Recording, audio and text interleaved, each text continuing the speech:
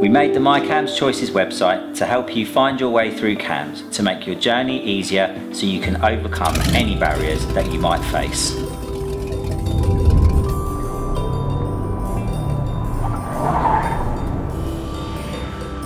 There are lots of different types of talking therapies available at CAMHS. The My CAMHS Choices website will tell you what they are and how they might help you. You might be wondering what it means to have a diagnosis and whether you will get one at CAMHS. The My CAMHS Choices website will answer these questions for you.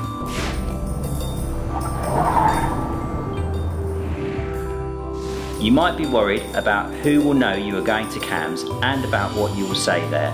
The My CAMHS Choices website will explain what rights to privacy you have. It's really important that you get on with your therapist. The My CAMHS Choices website will show you examples of when therapy goes well and not so well, so you can get the right help for you. The road to recovery is not a straight line, and it's different for everyone. The My CAMHS Choices website will explain what you can do if you feel your therapy is not working for you.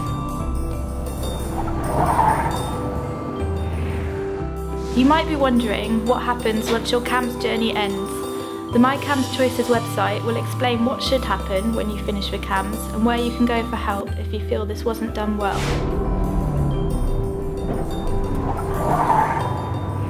This website will help you to understand what CAMHS is, what therapy is, and what you should expect from your time at CAMHS. Please have a look at mycamhschoices.org to find out more.